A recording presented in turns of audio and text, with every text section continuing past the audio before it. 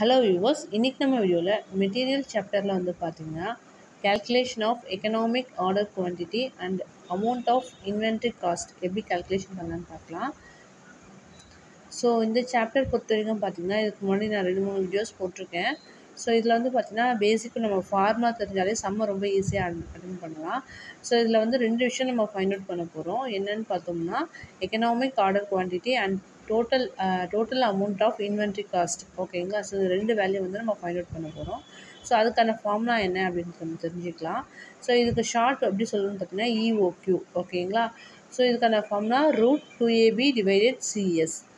So √2 நமக்கு தெரியும். ஏன்றதுக்கான meaning என்ன அப்படின்னு பார்த்தோம்னா annual usage, B for buying cost per order, C வந்து பார்த்திங்கன்னா cost per unit and S வந்து பார்த்திங்கன்னா storage and carrying cost per annum. ஓகேங்களா? ஸோ இதில் ஃபஸ்ட்டு நம்ம ஆனுவல் யூசேஜ் நம்ம எடுத்துக்கலாம். இதில் வந்து பார்த்திங்கன்னா ஆனுவல் டிமாண்ட் 2400 யூனிட்ஸ் கொடுத்துருக்காங்க. தென் unit price 2.4, ordering cost per order வந்து பார்த்திங்கன்னா 4 rupees கொடுத்துருக்காங்க. So 2 multiply 2400 multiply 4 divided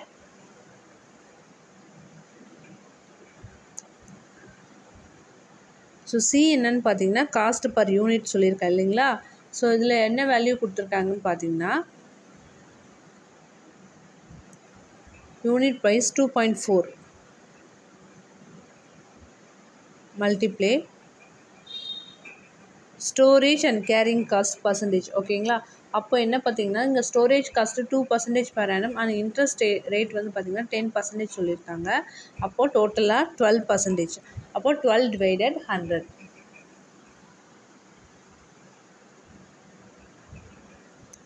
so இந்த வேல்யூ வந்து பார்த்திங்கன்னா நம்ம மல்டிப்ளை பண்ணால்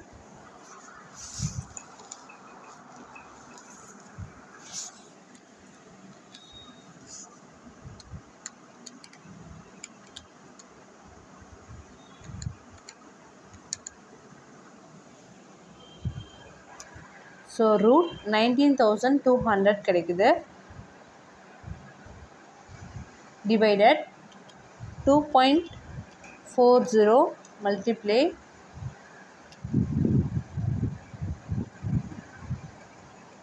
12 divided 100. ஓகேங்களா?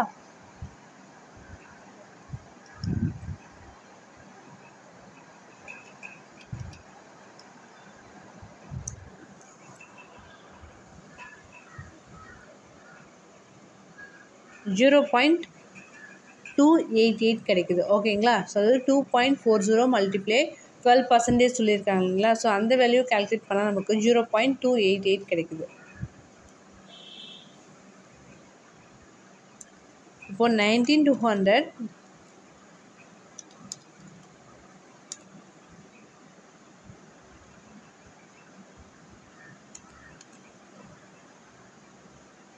இப்போ நம்ம 19,200 0.288 நம்ம டிவைட் பண்ணுவோம்.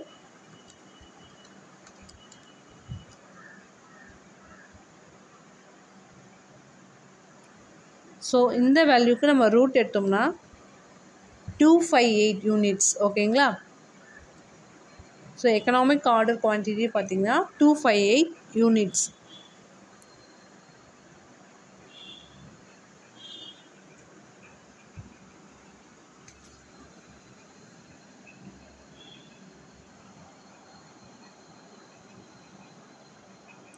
ஸோ இப்போ வந்து பார்த்திங்கன்னா நம்ம EOQ ஃபைண்ட் அவுட் பண்ணிட்டோம். இப்போ வந்து total amount of inventory cost எப்படி ஃபைண்ட் அவுட் பண்ணலான்னு பார்ப்போம்.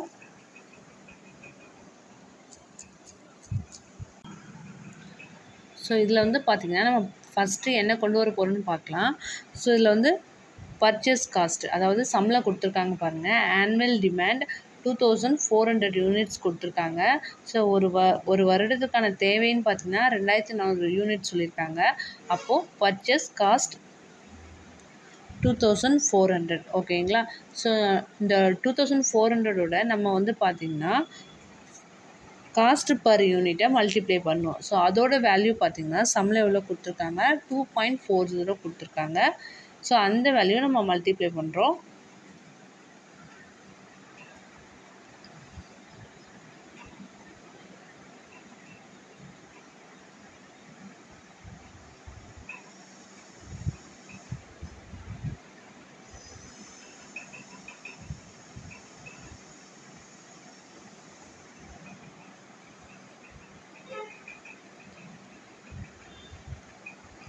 5760 rupees கிடைக்குது நமக்கு மல்டிப்ளை பண்ணால். ஓகேங்களா? ஸோ இது கூட நம்ம வேறு என்னென்ன சார்ஜஸ்லாம் நம்ம ஆட் பண்ண போகிறோம் அப்படின்னு பார்த்தோம்னா, carrying cost and ordering cost. இப்போ கேரிங் காஸ்ட் பொறுத்த வரைக்கும் நம்ம ஆல்ரெடி வந்து பார்த்திங்கன்னா எக்கனாமிக் ஆர்டர் குவான்டிட்டி வந்து ஒரு யூனிட் ஃபைண்ட் அவுட் பண்ணியிருக்கோம் பார்த்தீங்களா, 258. அந்த வேல்யூவோட நம்ம வந்து பார்த்திங்கன்னா லீடு வந்து பார்த்திங்கன்னா ஆஃப் மந்த் அப்படின்னு கொடுத்துருக்காங்க சம்லேயே. ஓகேங்களா? இப்போ வந்து நான் ஃபஸ்ட்டு சொல்லிடுறேன். கேரிங் காஸ்ட் அதில் வந்து பார்த்திங்கன்னா 258 யூனிட் நம்ம ஃபைண்ட் அவுட் பண்ணியிருக்கோம் பார்த்தீங்களா. ஸோ அந்த value multiplay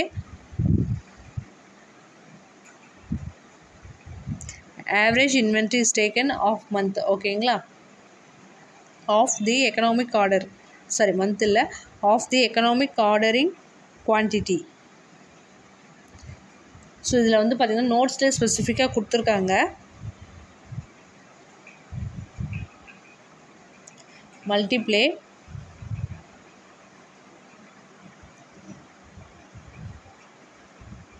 cost per unit 12% நம்ம எடுத்துக்கிறோம். ஓகேங்களா?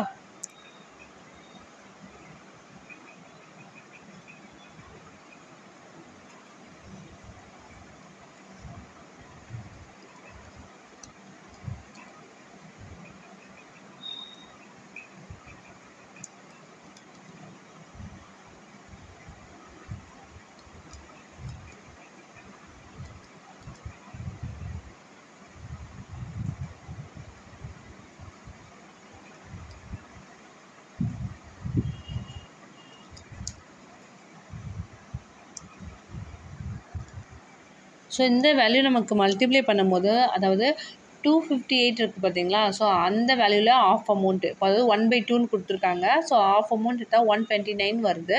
ஸோ அந்த வேல்யூவோட நம்ம வந்து 2.4, அதாவது 2.40 இருக்குது பார்த்தீங்களா, அதுக்கு 12% நம்ம கேல்குலேட் பண்ணால் நமக்கு டோட்டலாக மல்டிப்ளை பண்ணி கிடைக்கிற வேல்யூ பார்த்திங்கன்னா 37.15 கிடைக்குது. ஓகேங்களா? ஸோ கேரிங் காஸ்ட்டு பார்த்திங்கன்னா 37.15. ஸோ அந்த வேல்யூ இங்கே கொண்டு வரும்.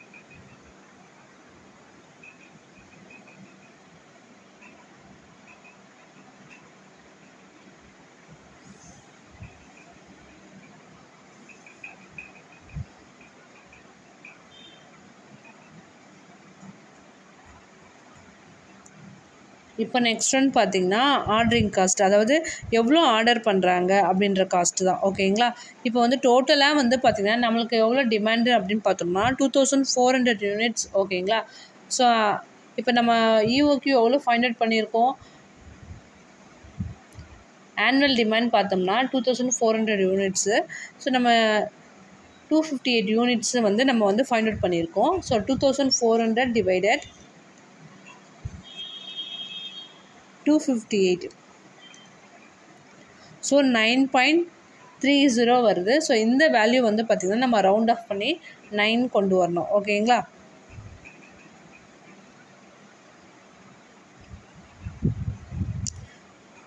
இப்போ நம்ம சம்மில் கொண்டு வரலாம். ஸோ இந்த 9 வந்து பார்த்திங்கன்னா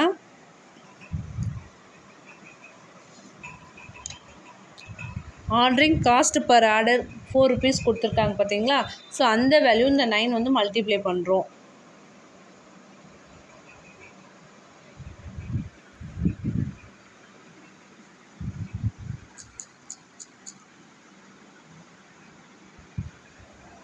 ஸோ மல்டிப்ளை பண்ணால் நமக்கு கிடைக்கிற வேல்யூ பார்த்தோம்னா 36 rupees கிடைக்குது. ஸோ இப்போ நம்ம டோட்டல் பண்ணிக்கலாம்.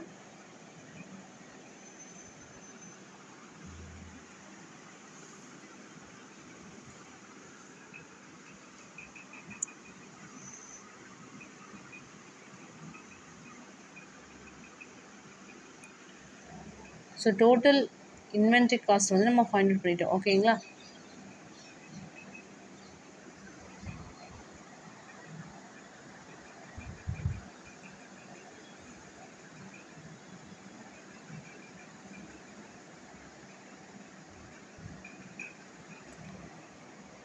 Thank you for watching.